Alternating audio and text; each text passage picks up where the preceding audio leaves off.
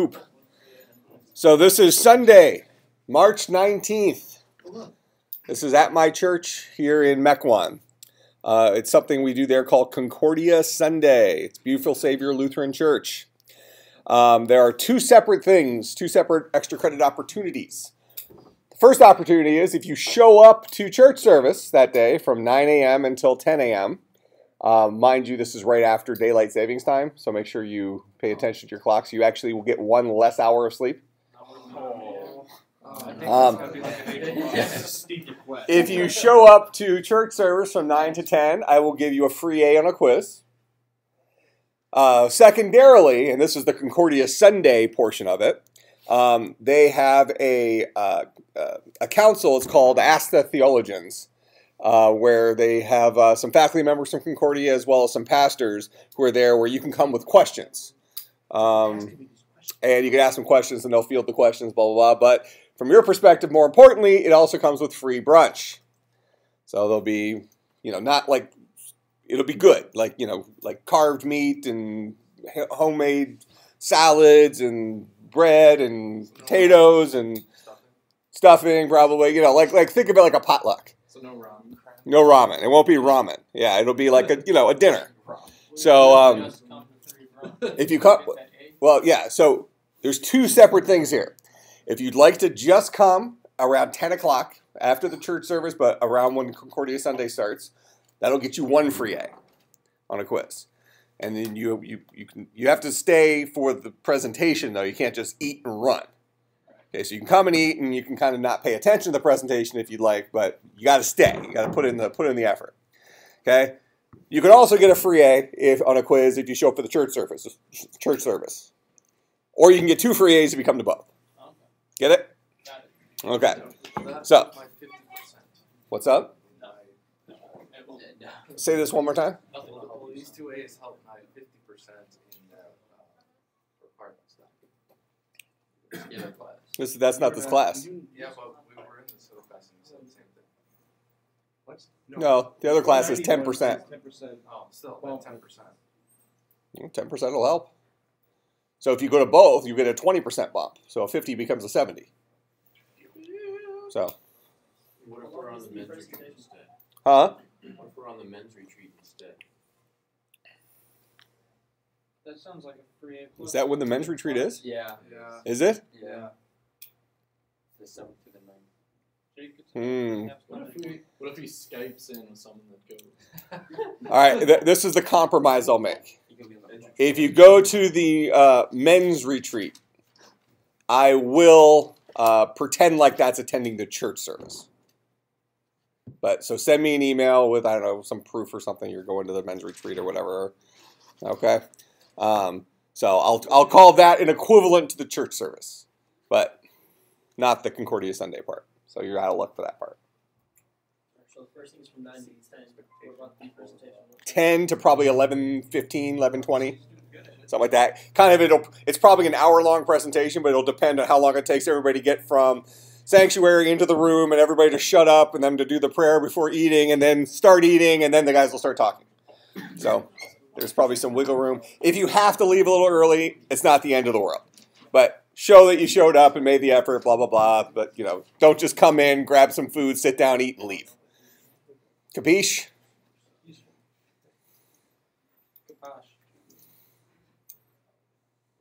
Oh, Ian, you didn't get this in senior seminar. This is the extra credit opportunity I talked about in senior seminar yesterday. So, extra credit opportunity. It's the same thing, so you can double dip. You can get it in this class and the other class. This is Sunday, March 9th at my church here in Mequon. If you show up to the church service from 9 to 10, you'll get one free A on a quiz in here, but you get a 10% bump in an assignment in senior seminar. If you stay afterwards for the actual Concordia Sunday presentation, which is Meet the Theologians, and it also comes with free brunch, I'll give you another A in a quiz in here, as well as another 10% bump in an assignment in senior sem. Yeah. All right. Is that the correct pronunciation of that word? Which one? Theologians? Yeah. I have a lot of trouble saying the full word. Like I could say theology. Theology? Theologians. Yeah, that sounds more correct. Yeah, I was listening to that and I was like, Yeah. am I wrong or Yeah, no, I'm with you. It's that one doesn't flow. It doesn't come off right. Theology's easy. Theologians? Theologians. Yeah, see, that's the problem. Theology's easy to say, but theologians hits the things differently, doesn't it? Yeah, like the accent. Theo, yeah. So computer science. Yeah. All right, so any questions about this? Again, reminder, it is right after daylight savings times. I think it's overnight that Saturday. So this is as if you have to show up at 8 a.m. for the church service. Okay, you're like, you guys are complaining. You're going to be like shaving each other's backs on the men's retreat. What? This recording has started. Would you want to see it to then send when I send it to you? You tried to send it to me? Yeah. Oh, right. Which is this? 1 or 2? Was this puking or? That's vomiting. Oh, well, I mean. It's not bad. It's just Yeah. carrots. Oh, that's carrots. Yeah, this is a lot of carrots. There's so many carrots. There's still a lot.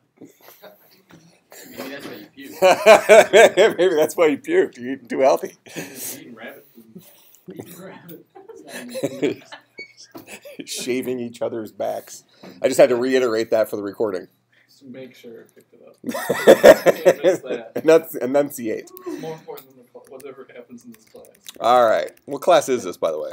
This is 450. 450. Okay. All right. Everybody has this down? I can take it off the screen? All right.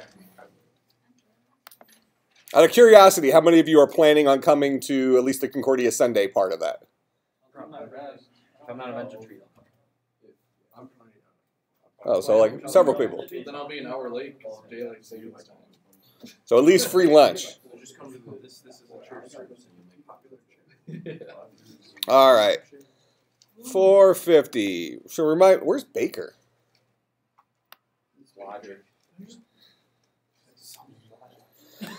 Okay, remind me what we were talking about last time. Let's get back into our code.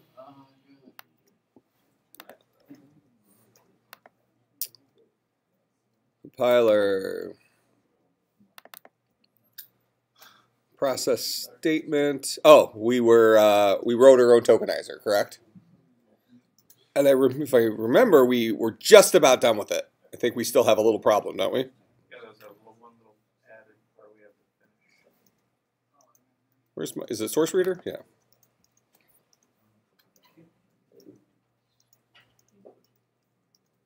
Let's just run it and see what happens. Yeah, that'll be a good starting point. Oh dear.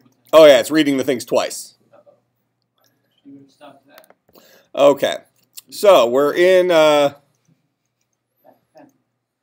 should be in here. So process statement. Let's just trace through this and see. You pick up where we left off.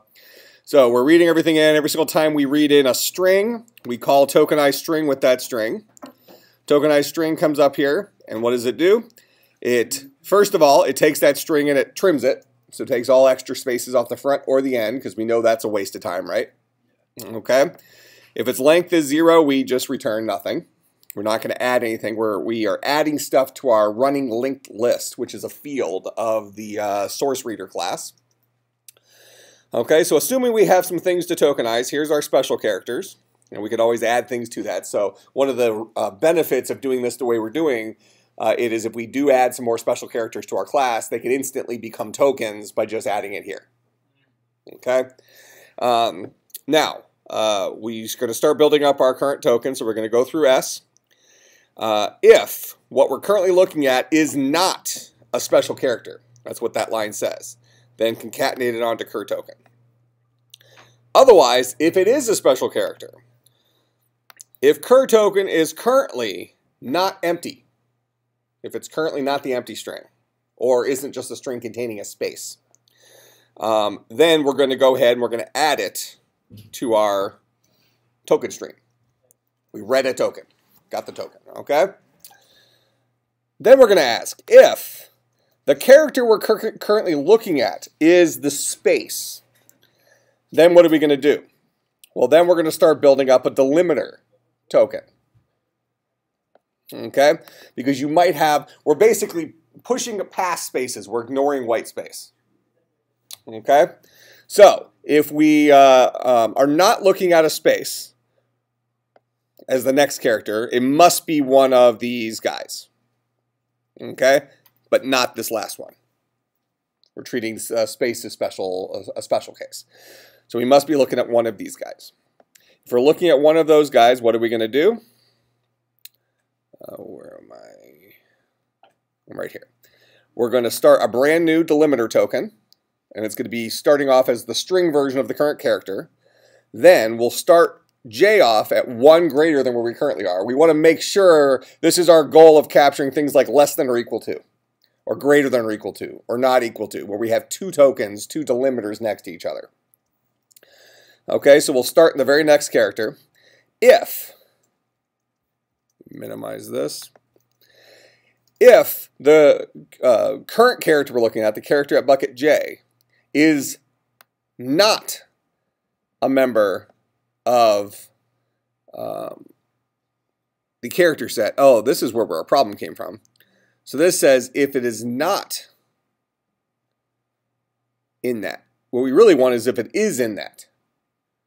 Because we're looking to capture things like less than or equal to. So we're really saying if the current thing we're looking at, the s.char@j, if that guy is, oh, no, this is right. If it's not equal to -1, which means it is a special character. Yeah. If it is a special character is what this says, then what are we going to do? We're going to tag it on to delimiter token. And then what are we going to do? We incremented I artificially. Okay, because we want our outside for loop to skip ahead 1 when we finally get back to it. Okay? So we incremented I artificially. Otherwise, we're going to break out. Okay, we'll break out of this loop because that means we've finished collecting our delimiter. That make sense? And then what will we do? We will add the delimiter token to our linked list. So that seems like it should work, correct? Well, hold on. We're not. We have a whole nother else thing here. We have a whole nother else thing here. So the other else happens is if our current token length is 0, then we're going to go ahead and we're going to start a brand new delimiter token. And the delimiter token is going to be at our current bucket. Because current token, this means that if current token's length is 0, this guy right here, if we're looking at the empty string for our current token, that means that we just ran into a special symbol. We just ran into a delimiter, okay? Now, if we have a current token, we're going to go ahead and add it. If we don't, we're not going to do anything with the current token because there wasn't a token we read in. We probably hit a space or something like that. So we're going to go ahead and start building up our brand new delimiter token. We'll start off j equals I. Oh, this is actually the problem. Problem's right here. We should actually just start delimiter token off as the empty string. We were concatenating it on here, and then since we started j equal to I, we concatenated it on a second time right here. Let me show you. This is what we just had. So I started delimiter token off as the string version of my current character. Fine, no problem. We know this current character is one of our delimiters. But then this loop started at j equals I instead of j equals I plus 1. Does that make sense? So what did I do? I went through looking for additional guys, seeing if they were in there. So I have a couple of choices. I can do this and then start I off at I plus 1, just like we did above, to check the rest of them. Didn't we not do that for a certain reason? I think we didn't do this for a certain reason, for the same reason why we shouldn't have done this. We have to choose. I think we did 2 wrongs, and 2 wrongs don't make a right. So if we want to keep our code consistent up here, we can go ahead and start our delimiter token, then look past it to see if we have potentially 2 delimiters in a row. But what we don't handle in here is what if we ran into a space? And I don't think we handle it up there either. So for instance, we are capturing things like less than space as a single delimiter token. And we really want things like less than or equal to, or not equal to, or equal to be treated as delimiter tokens. But we don't want less than space to be a delimiter token. Go ahead. Do we want those separated into two different ones, or are we going to put them next to each other? We want them to be next to each other because like less than or equal to is in and of itself its own operator. Well, no, we already did that, didn't we? Sort of. I'm pointing out an issue we could have here. If we happen to have code that looks like this, I mean, it'll be bad syntax, but we would have something that looks like less than space equal to. This will pick this entire thing up as a single token. That's gross. We probably don't want that. So we wanted to get things like less than or equal to, but we really want to completely ignore spacing.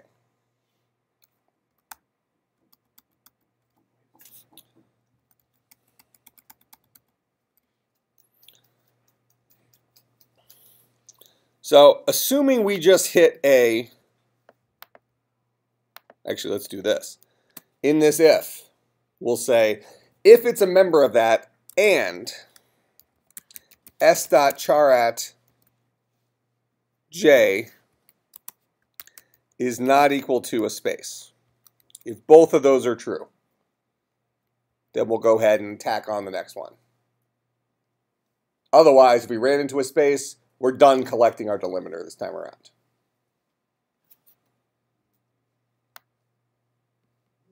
And I think we want to do the same thing up here.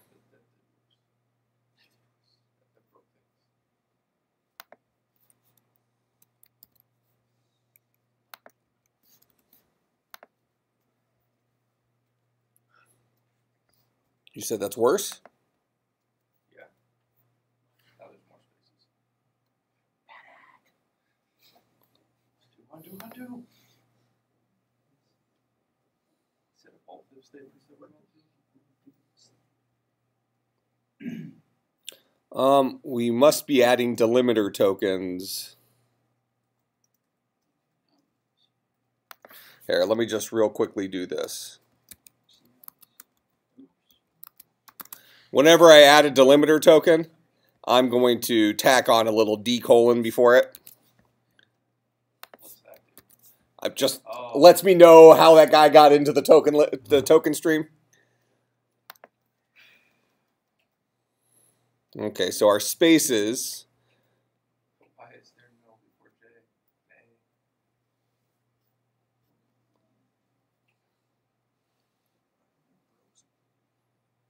What do you mean? Well, yeah, because these guys aren't delimiters. These guys are normal tokens. Oh, Yep. So I'm just seeing what our code is catching. So that extra space is caught by our delimiter. That extra space is caught by our delimiter. Caught by our delimiter. Caught by our delimiter. So we just need to wrap our adding delimiter. So we need to say this. If delim token dot trim dot length is not equal to 0, then do this. And we can go ahead and take off the, then I'll copy this little if statement. That way we won't accidentally add spaces or empty strings.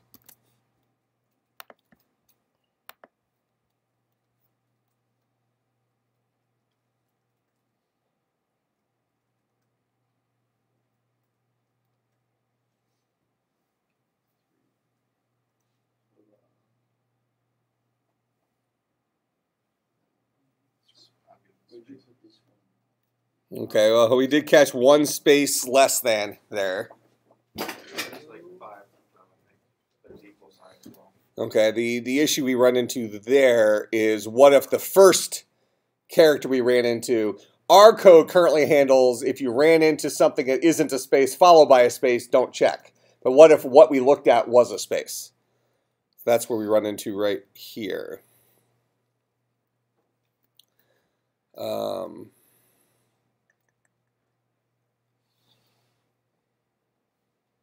But no, this should handle it. If s.char at I is not equal. This is, they're all doing it before delimiters, so we'll be in the next set. Down here somewhere.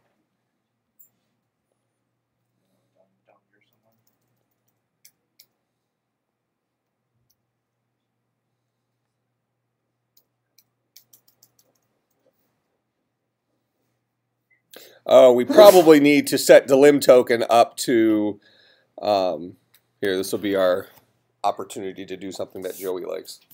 Oh, what? Let's see what it is.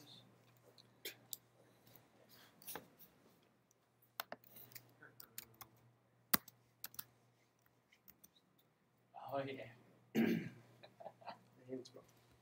What does that do? It's the inline if statement. That just looks confusing. Well, it'll make sense once he fixes it. Wow. Put in parentheses. We shouldn't have to put parentheses around it. I don't think it understands that it's an expression. I don't know.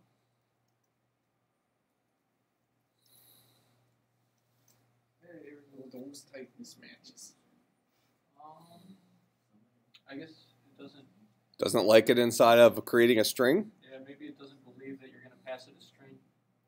So maybe it's like not sure what the return value will end up being from it. I put it all in parentheses in order to not just. Oh, you put this whole thing in parentheses? Okay, let's try that. All right. Legit. So what this does, this is an inline if statement. I think I've shown this to most people before, but it's actually kind of a interesting trivia programming thing. This is back from a really old, actually came out before C. So C kept this in there. So this first part here, if I'm going to give you the syntax for this guy, it is Boolean expression followed by a question mark, followed by the true expression, colon, false expression. So if this Boolean expression is true, boil down to this. If the Boolean expression is false, boil down to this. Well, in this case, that's what I'm doing. I'm either boiling down to the empty string or I'm boiling down to the string containing a single space. Why would you want to add a space to it if it's false? Let's see. If it's currently equal to the space, oh, I don't want that. I want s.char at. Don't do this to us. I want that. So if it's currently equal to a space, ignore it and just tack on the empty string to the empty string. Otherwise, tack on whatever s.char at I is. Okay. I'm not necessarily saying I'd recommend this syntax for doing this. It just happens to be a cool use for it. I mean, the equivalent of this would be to say this. String delim token equals the empty string if s.char at I is not equal to a space, then delim token plus equals s.char at I. So all that code right there accomplishes the same thing as this one line accomplishes. The one line just looks cooler. This one is easier to follow. Does that make sense? So this would fall into the category of something that you will never ever have to do, but kind of a cool thing to throw in there. Okay, but since we're cool, we'll leave it in there. All right. And now we'll run this. And now we shouldn't create delimiters that have a space in the front.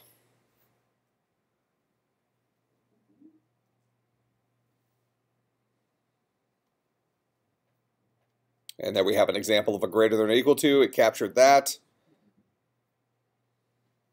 that the only one that we have two? Do we have another example in there? Parentheses, semicolon.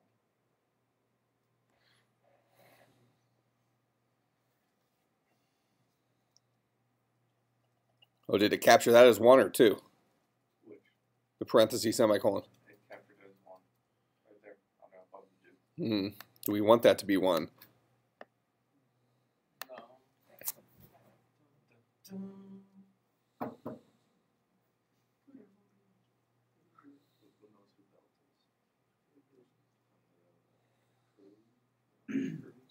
That's actually an interesting compiler decision. So right here we have a closing parenthesis followed by a semicolon. What's the only thing, the only place in the Java programming language where you would see this? I can only think of one structure. Which loop? Do while loop. Any other structures you can think of that end in a parenthesis semicolon? If you're returning like a Boolean expression or something, you might put it all in parentheses and have that. Oh, returning anything. Yeah. Yeah, really returning anything went into that. Right there. Got it. Yeah, dilim plus equals STH. Inline J. Inline if What we statement. just did. Well, yeah, basically what kind of the same example what Joey's saying is whenever you wrap a bunch of stuff in parentheses and then finish that statement off with a semicolon, you might run into a problem. So will we never need parentheses right next to a semicolon? Well, the question is, do we want to capture that as a single token? And I don't think so. Yeah. I think we want it as 2 tokens. So we really need, does this only involve semicolons? Are semicolons our only issue? So before we return a delimiter, if it has a semicolon in it, do we want to split it? I would say yes. And we're writing a pretty specialized tokenizer here for our language. All right, so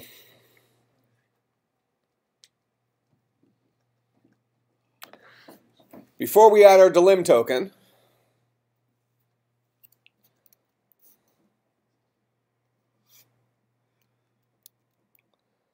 could we ever have a situation where there was 2 semicolons?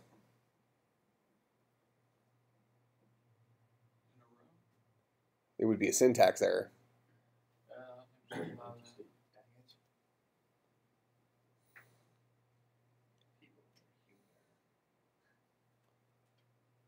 Or what about Dane's collection of 30 parentheses in a row?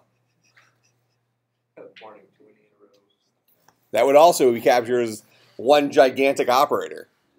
You know, so if we go into our code here, Operator over some. Stop from You there. probably should have one. Can you have we come in right here and just, Well, you just broke it right there. Well, I guess syntax error. You know how to program this on now we'll run this, we'll capture that as one gigantic delimiter.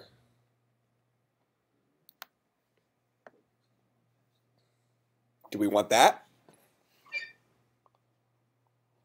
just Hmm. don't understand the advantage of having it. It should be clear the issue that we have created at this point. Yeah, it sucks.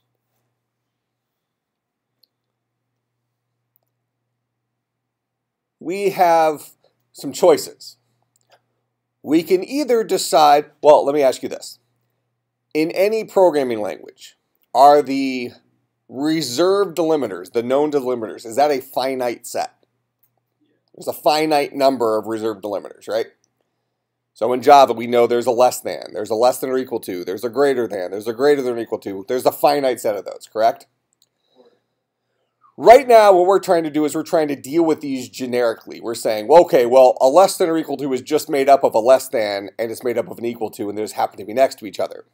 But to code in that generic solution to that, we're also capturing things like a bunch of parentheses in a row, or a 9 semicolons in a row, or a less than followed by a semicolon, things like that, which would never be correct in our language, right?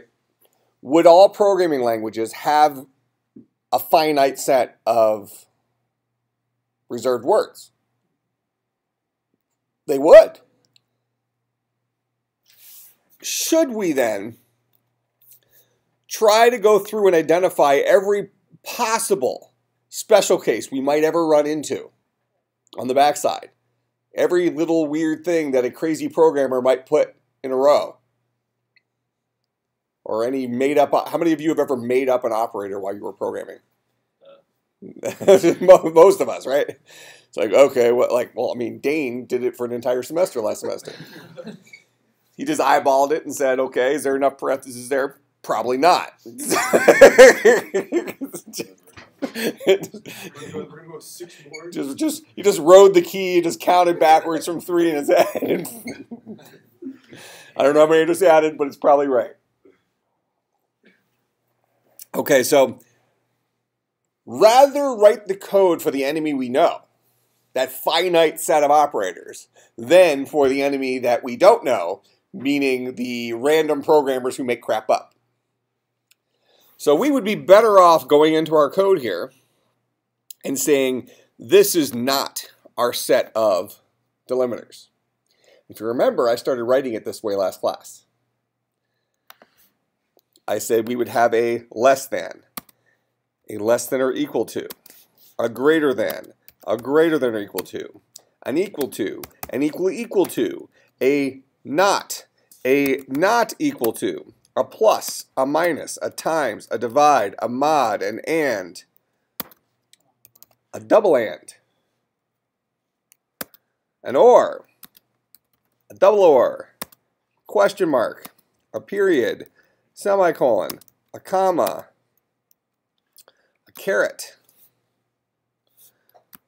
opening square bracket, closing square bracket, opening parenthesis, closing parenthesis, opening curly brace, closing curly brace, or a space. These represent all of our delimiters. In fact, what we can actually do here is we can remove the space from that list. We know that we are going to treat spaces, or anything that looks like a space, anything that is white space, as ignorable. Correct?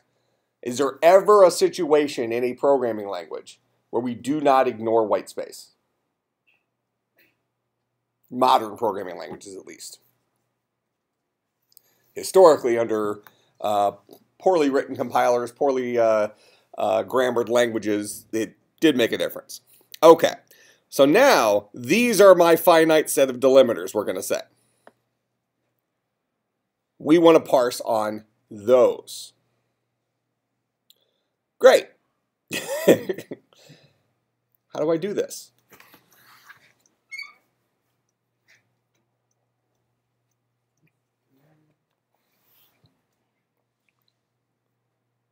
Go ahead. I feel like it would be a lot easier if those were in an array. Okay. How can I put these in an array real easily?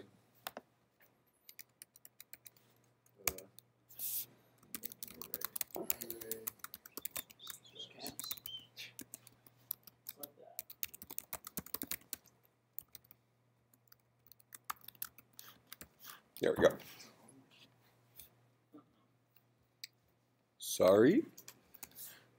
Let's say There we go. it's still a string. You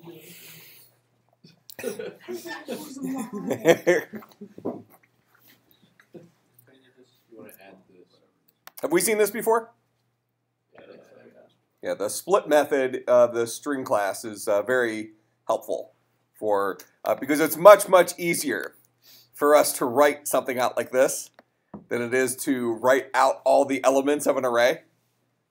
Now, from a performance perspective, writing out the elements of the array is going to run faster at runtime, but who cares? I don't care. Okay, so now special char array holds an array with bucket 0 being that string, bucket 1 being that string, bucket 2 being that string, so on and so forth. Okay? Go ahead. Do you want to add a space to that array? I don't. Not, at least not for right now. I want to think about white space as our overarching special. If I see white space, anything that's white space, completely ignore it. Well, the only thing I can think of is You gotta have white space between, like, when you declare variables. You don't. You don't? So you can get rid of, like, the space between them and down. Well, white space is certainly the end of a token. So, you know, if you say int, you can't say INTA equal 5 with no spaces. But if you said int, then you hit that space. Yes, we're ignoring the space, and it's not part of a token. But because we hit a space, we know we finished the token. So I have all of my known operators, my known delimiters, in an array now. And I just had a string passed in. And I want to split that string up.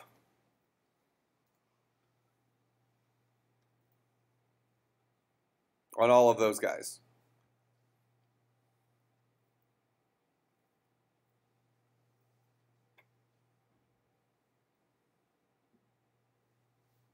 Is there a question? Yeah, how do I do it? Did we just do that with split? Oh, well, split just took my string and turned it into an array of all those guys. Now we need to go back to the problem at hand, which is tokenizing a string. So I just passed in a string, and that string is going to be some source code. And that source code has these delimiters that we've now captured inside of our special char array. Now I need to actually split it up. Well, instead of checking through that string, we just have to check through the array with the s.character. Now, all that array is, right now, is the array has bucket 0 being this, bucket 1 being this, bucket 2 being this. It has nothing to do with the string we passed in. My array does not have like int a equals 5. My array just has all my operators in it. Not the operators that came in with my string, but all the operators that exist in my language. So this is the set I'm working with right here. I now need to split my string, the string that was passed in, up where things are delimited by all this crap as well as white space.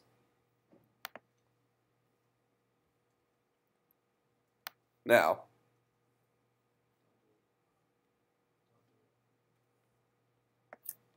I'm sure all of that was a waste. That was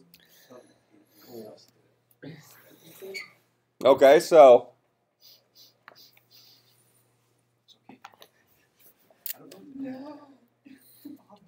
just don't do that. if the string they pass in doesn't have anything in it, just return. We're not adding anything to our linked list. Otherwise, we got some parsing to do. So what do we want to do? We want to go through S, building up tokens. Every single time we find a delimiter, what does it mean that we found a delimiter? Well, true. Better question. How do we detect if I found a delimiter? If it equals something that's in the array. Well, what if I ran into the character less than? You have to check the character after and before the Okay. Space. Say this again. See if there's any space next to it. Mm. I guess if that's the last one. Then you start getting back into this issue of assuming the programmer's not going to say less than space equals. We want to compare just to these. So if I find a less than, that's a potential match to two separate tokens in my array, right? I want to keep doing matching until I only match one. Does that make sense? So what I'm going to do here, so I'm going to write a private method in here. And really, tokenized string should also be private, because the process statement's the guy we're calling publicly. And private, this method's going to return a string, and it's going to be called match delimiter. And this guy is going to take in a string S, a cur index,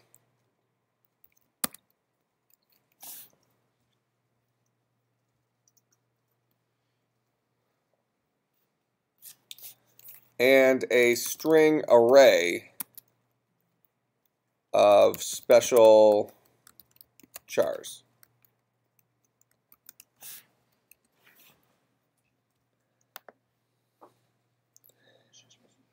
Okay? Cur index is the current place we are inside of our string. So that's going to be related to some for loop down here. S is the string that was passed in here. String array special chars is going to be this string array. So it's all pieces that we already have down here. But now the job of this method is to return the full delimiter that is being matched. That is, it will narrow down between a less than or a less than or equal to. So if it's matching just a less than, return a less than, the string less than. If it's matching a less than or equal to, return the string less than or equal to. That make sense? So what we did is we just pieced this out, and we're going to write a very simple, well, it's not super simple, but relatively simple little widget that will come in very handy down here. Okay? So, for getting what we have down here, if I take in a string, as well as a particular bucket in the string that we're currently looking at, and I say I want to match that character, the character we're currently looking at, to one or more of these characters. And I want to keep doing that, keep building on to my delimiter until I finally match a single one. How would I do that?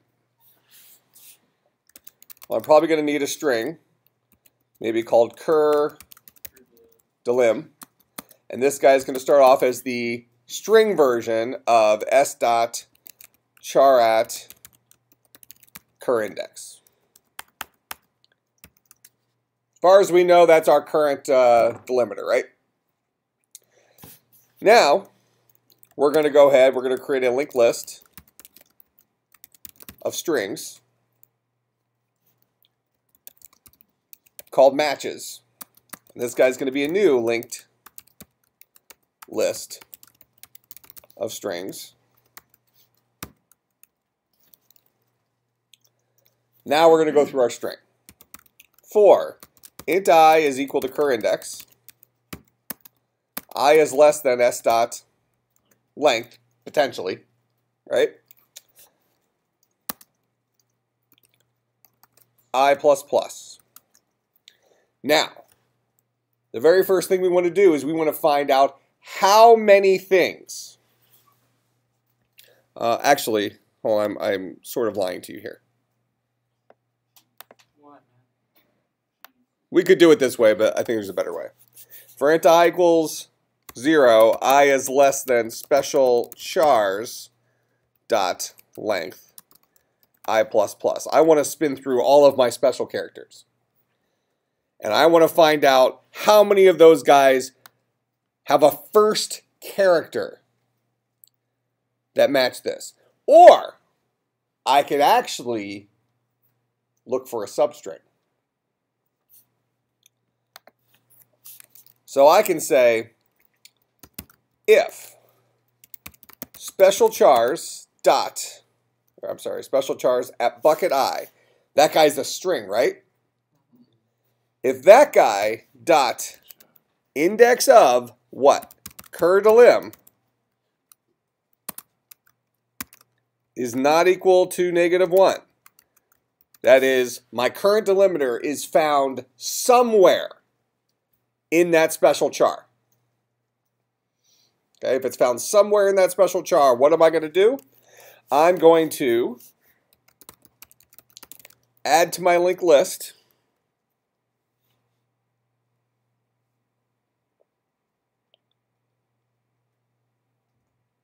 that's fine. I'm going to add to my linked list called matches. And I'm going to add special chars at bucket I. Okay? So I'm collecting all of the matches, all of the special chars I ran into that had my current delim somewhere in it. So for things like less than, I would have captured two different matches. Less than and less than or equal to. Make sense? Okay, so so matches would then have two. So if that's true, do that. Okay, now, if my number of matches, the number of things that I've matched,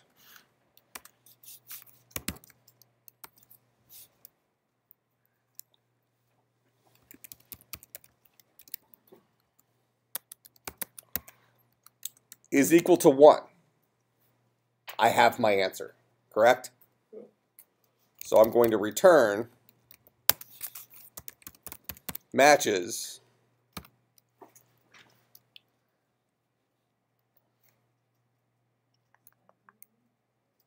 Get last. Wouldn't matter if it's only one. Get first is fine. I'll return matches.get first. We found our match. Else, if I did not find my match, then what am I doing? Check with one. Well, you'd have to grab the second character of your string if it's not space. You have to check if there's space after. I have to grab my, well, I have to pick up another character from my string S, the one at position cur index +1. Because I think I have more than one guy here, right? Well, it could be 0, couldn't it? Say this again. Matches stat size could be 0. The hope is we never call this guy when it's going to be 0. But at this point, in context, that's true. So,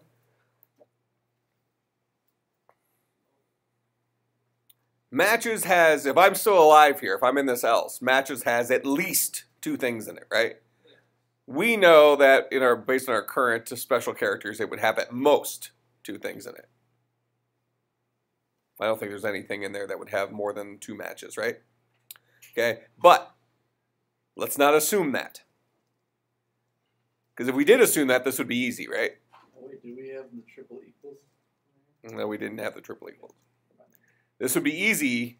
All we'd have to do is go back through matches and return the one that doesn't exactly match cur delim. Does that make sense? If cur delim is less than, and matches came up with 2. Oh, actually, we still wouldn't know. We would want to match the. Oh, we still need to look at the next character. We have to look at the next character regardless. Space, we don't have to worry about it. Okay. Well, so this guy, this loop right here goes through and it fills up matches.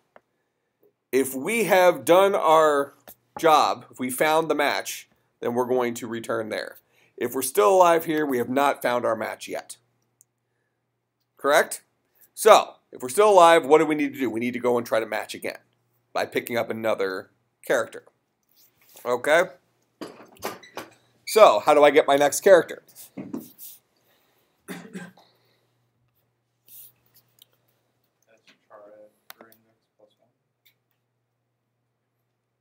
Well, we have an issue here. All of this stuff, we are going to potentially, we know we'll only go through at most twice, based on our current set, but we will potentially need to go through our entire string. This is why I took out that loop initially. I wanted to give us our inside check first. So for int I, or let's do j, j is equal to 0, j is less than s dot, and it's not going to be 0, it's going to be cur index.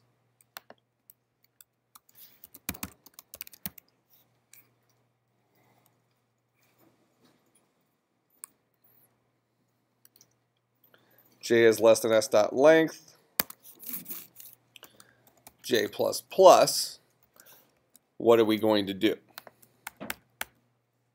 We go ahead and wrap all that. Now I'm going to start off cur delim as the empty string. Very first thing I'll do once I get inside here, I'll say cur_delim plus equals cur_delim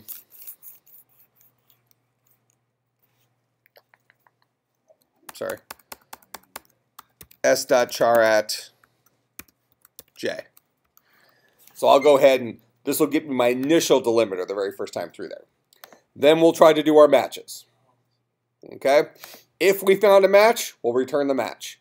Otherwise, what do I need to do?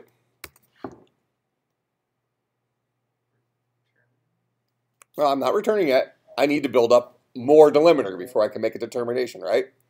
So when I naturally loop back up, what's going to happen? I'm going to grab my next delimiter, correct? Okay? But before I do that, I need to empty out matches.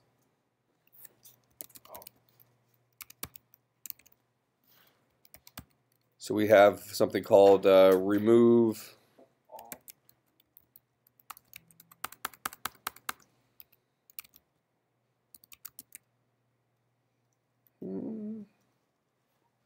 it was just called empty. There is a method that clears it out. Removes all the elements from this list. Yep. Okay. So we want to clear that so that the next time through we try to match again, right? Now, if I'm still alive after this for loop, what has happened?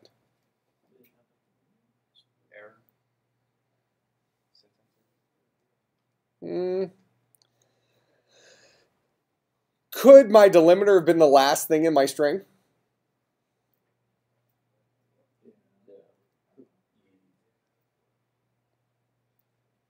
So I might have just had a less than, but it matched a less than and a less than or equal to. If I'm still alive out here, isn't my delimiter current delim?